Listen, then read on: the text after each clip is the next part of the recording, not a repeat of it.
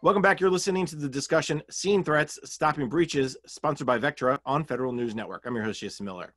My guest today is Brian Davis, the Director of Federal Security Solutions at Vectra. Now, Brian, before break, we were talking about this idea of network visibility and understanding more than just, hey, I have a lot of data. Hey, what's this data mean? But really taking it to the next level. You mentioned this idea of metadata. A lot of what agencies now are doing is as they move to the cloud, their data increases, but their metadata hopefully is going to get better too, because there's a lot of security tools that come from these cloud services.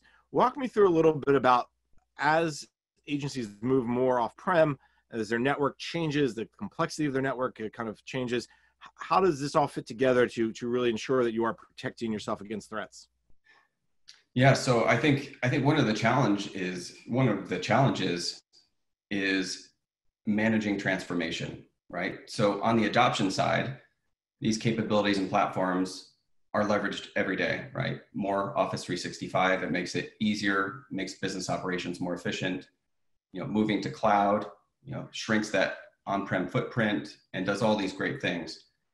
But during this transition and adoption, oftentimes the same tools that were being used before are trying to be forced or adapted into these new environments, or separate products are leveraged to secure this environment and not that environment, for example, cloud versus on-prem.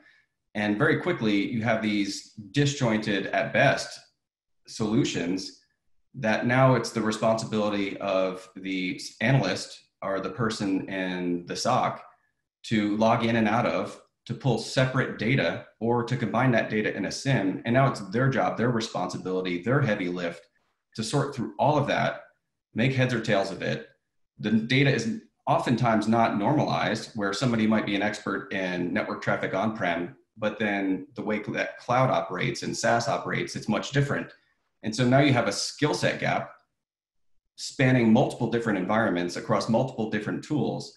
And so that problem is even further compounded. And so I think it's important, and I think a lot of the folks that we're working with in the federal government are taking this approach now, where they're taking a step back and looking at where they need to go, the flexibility that they need to respond to things like COVID, increasing the mobile workforce, and supporting and sustaining that over potentially long or longer periods of time. And then looking at the security architecture and choosing capabilities and platforms that have extensibility, broad coverage across all of these, that can pull that data in, normalize it, and now your analyst has one view of the entire environment, the entire surface area of the organization, and can now track users as they operate throughout the day, whether that is someone that's in the network on location, whether it's somebody traveling, VPNing in, connecting via Office 365. You can now, with a Vectra type capability, supported by and driven by that AI and ML to do all the heavy lifting, right? Sorting through all that metadata, making all the connection points, and painting that clear picture.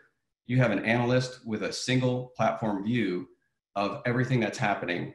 And it makes it that much easier for, our technologies to surface and identify a detection to something that is highly probable to be malicious or an attacker, or a misuse of a credential by an insider, right? Someone that works for the organization.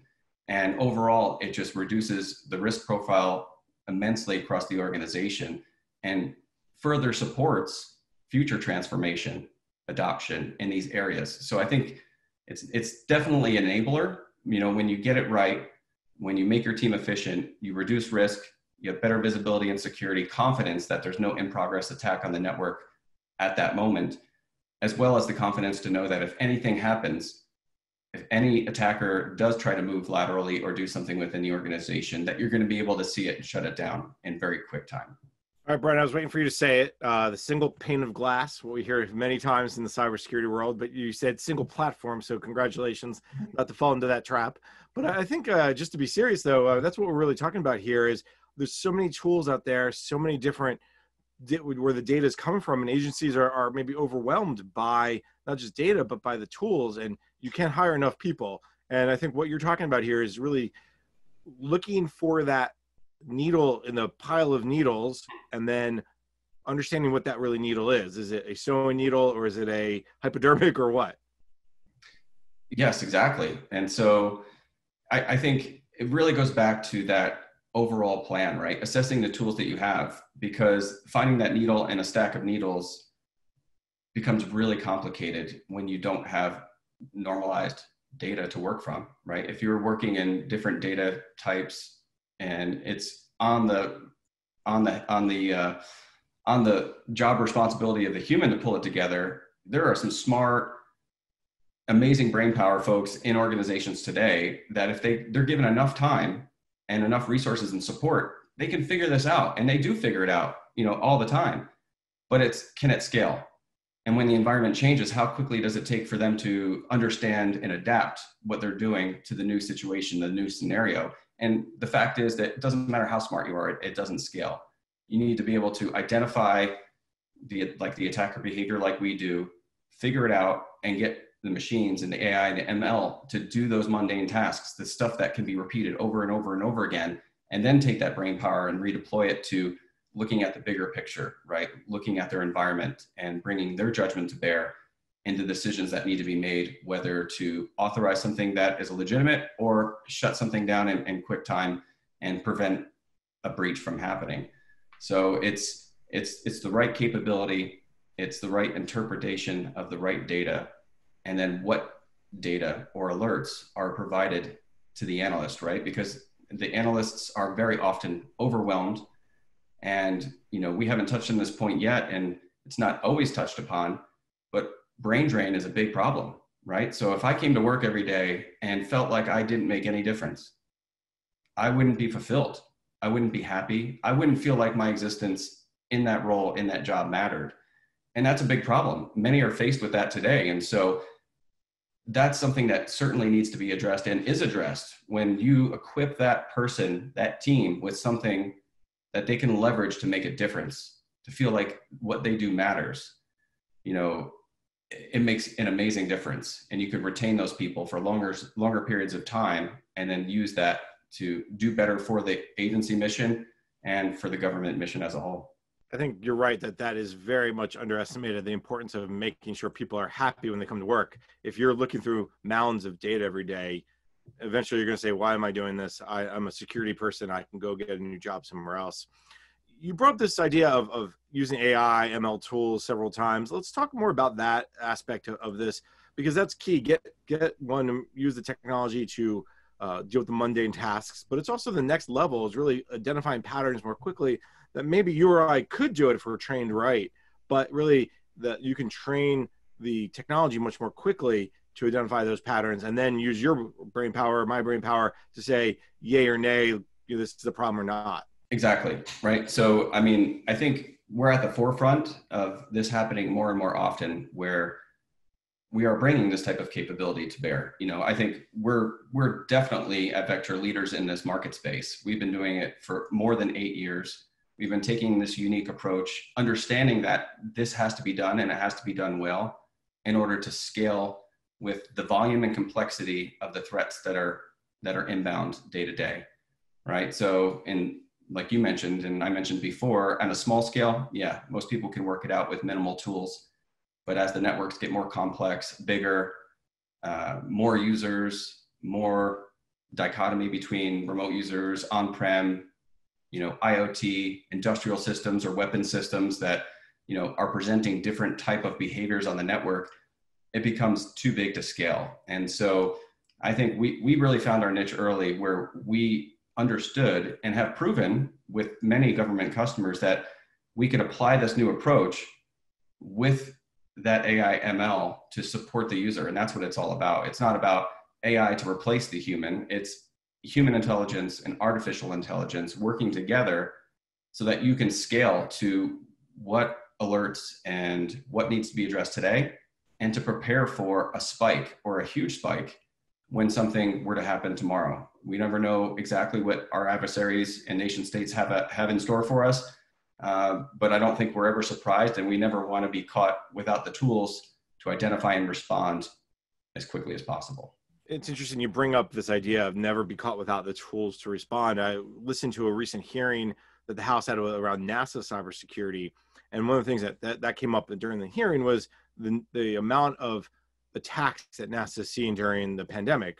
As people working from home, the threat surface increases. And I don't think this is a NASA thing. I think it's probably every organization, every agency. Is that the other piece when you say you got to prepare for that spike tomorrow? That's a perfect example of all of a sudden, if the amount of phishing attacks jumps by 40 or 50%, your folks could be missing in the security operations center those signs because there's just too much data. But if you have some of these tools, the tools can parse through that data much more quickly. That's really the benefit here. And then also reduce false positives. Oh, we have a problem, and then it's not a big deal. I mean, that's the other piece of this. Yes. And so I think that the real exciting thing is, we're talking about network security and protection. We're talking about detections and identifying attacker behavior, but there's also another piece to this. And to build off of what you just said, there is providing that visibility, having those alerts and detections, but also harvesting and collecting the right data to have the right size and amount of a data repository so that our nation's threat hunters, right? So when we have a lot of incident response going on for what's inbound, what's active, based on priority, what has to be responded to and investigated right now. And then, our platform does a really great job at saying, okay, here's what we definitely know is malicious that you need to focus on today. But here are a couple areas that we've analyzed, and it's really a sight line to where if somebody were sitting down wanting to do a proactive hunt session within their network, we would give them visibility and direction. We would shine a light on what to hunt for and where to hunt for it, with no guarantees, but with high probability that if they spend an hour in our tool, it's going to be more benefit than just going out there and starting to just chase things down at more random fashion. Brian, we're just about out of time. This has been a really helpful conversation. I'm just going to ask you for a quick, maybe 30 seconds. What's the one thing agencies should keep in mind as they modernize their security operations center? We know that there's plans that were due to OMB in September. So, but give me a sense of as they move forward with these plans, what's maybe one thing they should keep in mind? I think there's probably a few things that they're already thinking about, right? One is, the objective assessment of what you have in place. We talked about it, we mentioned it before, but we didn't go too much into detail about the platforms and the products and the solutions that are in most federal agencies today. And they're being leaned on to solve for problems they were never created to solve for, right? So I think assessing and reassigning those capabilities to where they add the most value, right? So if you have a signature requirement, the perimeter makes the most sense, not deploying it through all the different segments internal in the network, because that usually doesn't provide the right alerts and could be absolutely noisy, and there's a lot of overhead in tuning that. But there is a place if you have a requirement. So it's consigning the solutions to the areas that they provide the most value, and then augmenting and overlaying with capabilities like network detection and response that are fueled and driven by the tools that will take the undue burden off of your teams and give them the rich information, actionable information, so that they can do their jobs well, not only at the levels of today, but in preparation and support of the levels for tomorrow. And then, we're honestly privileged to work with a lot of great people within the federal government. And I'll tell you, everyone is dedicated, they're motivated, they want to support their agency in pursuit and success of their mission, as well as the defense of the nation. And honestly, one thing is abundantly clear every time we engage, is that if you give these teams and these great people the right tools, like AI, ML-driven network detection and response, advanced adversaries are definitely caught on the network. And for me, there's no better job satisfaction than that right there. All right, very good. Brian, there's so much more to talk about. Unfortunately, we are out of time for today. So let me thank my guest. Brian Davis is the Director of Federal Security Solutions at Vectra. Brian, thank you so much for your time. Thank you. Appreciate it. I'm Jason Miller, and you've been listening to the discussion, Seeing Threats, Stopping Breaches, sponsored by Vectra on Federal News Network. For more on this discussion, visit federalnewsnetwork.com and search Vectra.